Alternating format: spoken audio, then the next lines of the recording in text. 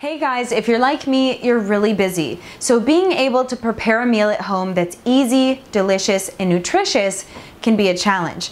Well, I want to show you one of my favorite things to do that cuts the carbs and also substitutes dairy for a cheesy, delicious side dish.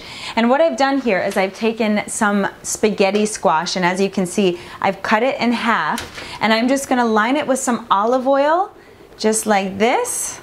And I have my parchment paper. You want to make sure that you're using parchment paper because cooking with aluminum foil can be really dangerous and toxic for your health. But I'm just going to rub in the olive oil into the spaghetti squash here on both of them.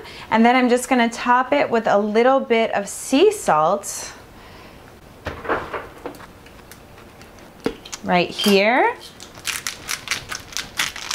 There we go.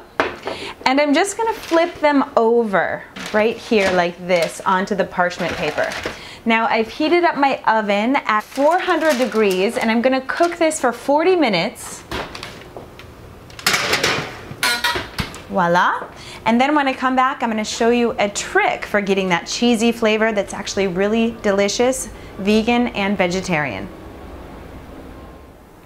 Okay, so I took the spaghetti squash out of the oven and it's been cooling for about 10 or 15 minutes. And in the meantime, I sauteed up some tofu with some curry seasoning and I made a salad. So we're just about ready here to get started, but I want to show you what happened to the spaghetti squash. As you can see, it has a nice golden edge here. And look what happens when I use a fork. It turns into this pasta spaghetti shaped side dish, as you can see right here.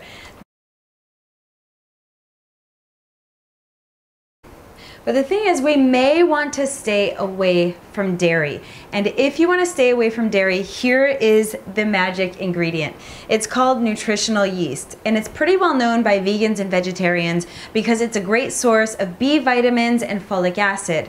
The thing about nutritional yeast is that it has a cheesy and nutty flavor. And what it is, it comes from the mushroom family. It's grown, dried, and flaked. So it's vegetarian, it's vegan, and it's very nutritious. So it's a great substitute for cheeses, whether you want to use it in soups or on top of eggs or tofu or in your spaghetti squash. So we're going to just go ahead and sprinkle this in. We'll just stir it up here and voila! I have a great, delicious, healthy meal that was easy to prepare. It's loaded with nutrition, low in carbs, no dairy, and there you go. Another idea for you to eat healthy and enjoy your food too. Bon appetit. Mmm. Mmm.